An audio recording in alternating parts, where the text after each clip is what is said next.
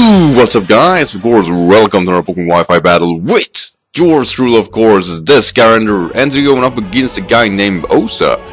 And yeah, this was definitely a stream battle I had, and he won an RU match, and I'll say his team is RU-ish.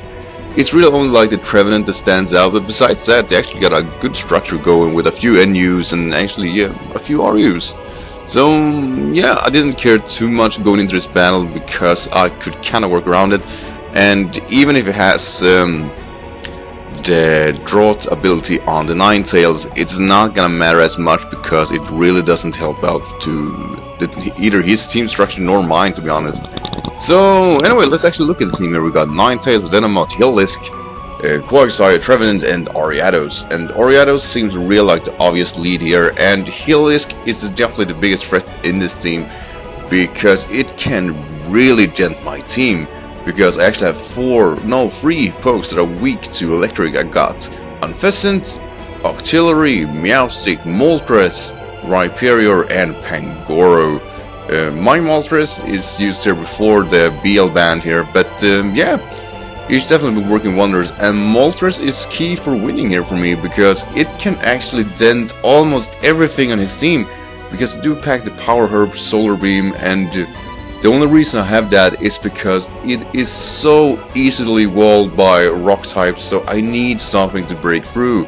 And I'll say it helped a lot because very often an opponent only have one rock type or ground type or anything like that. So you only need that hit and then break through, and then you is very likely to win.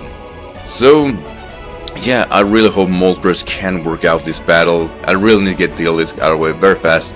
So with all this, my guys, let's go. So, like I predicted here in the get-go, he's gonna start with the Ariados, and I'm completely fine with this. I do expect him to either try to hit me or go for Sick Web.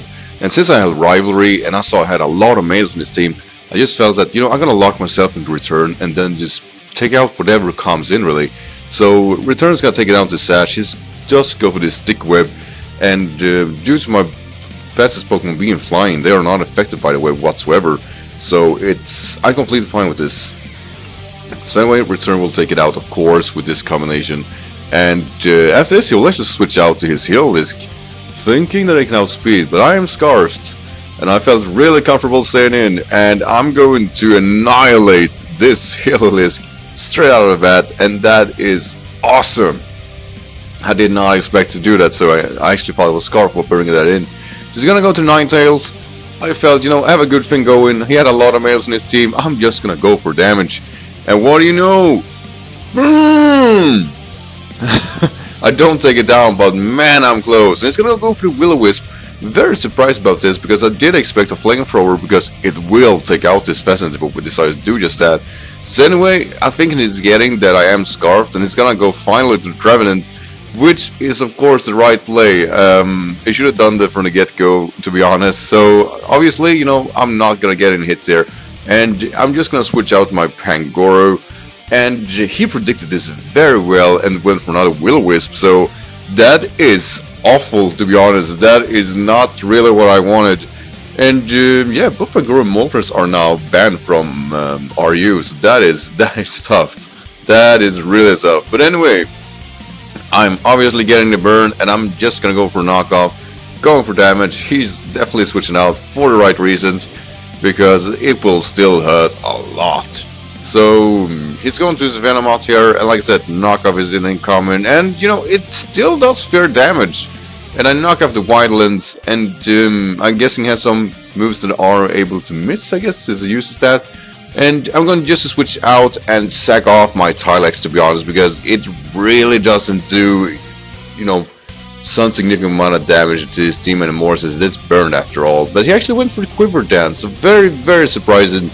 And after this, he will actually switch out here to his Quagsire, which I definitely should have predicted. I played it safe there and just went for damage. And being that I am, like I said there, burned, and this is his only female, this Airlace will do nothing. It is definitely a big contrast to, you know, Rivalry is definitely like reward system that only works if your opponent has the right gender. If not, then you're obviously in trouble, and this is definitely one of those situations. So I'm going just to into my Moltres.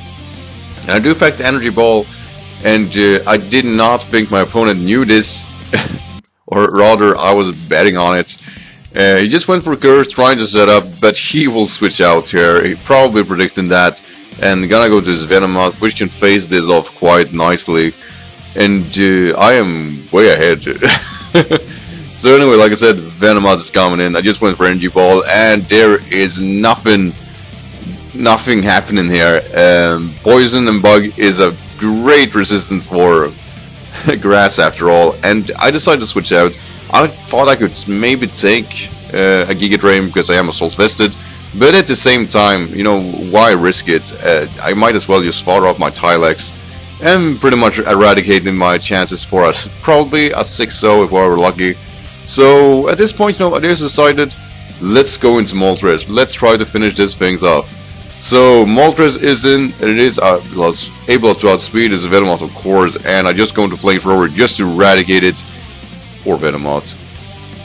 So anyway, at this point, my opponent doesn't know I have the Power Herb Solar Beam, and like I said in the beginning there, it's so good. It's so important to practice because look at this.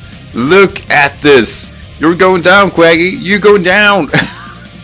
I felt really good about this because that was a major play, and you know, the little changes that could have been done to this team, you know, it was eradicated through this play, and his Quag started going down means I only got Trevenant and 9 days left.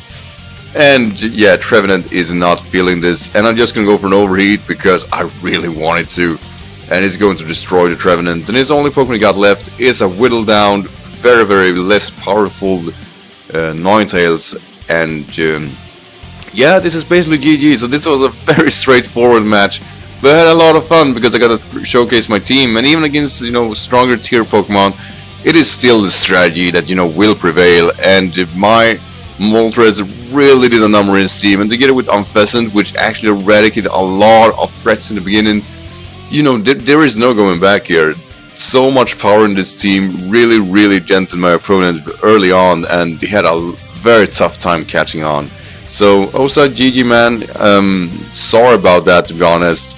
You played good, I just had some good things going for me, really, to be honest.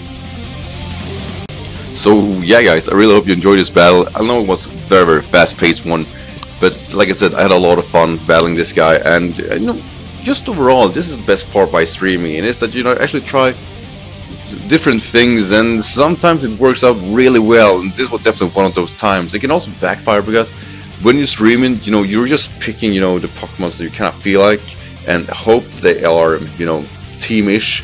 So usually I can be destroyed. I mean, the first battle I have 6 physical attackers, and my opponent just went for a cutting guard, and after that we just GG. Like, there was no way I was gonna go back from that.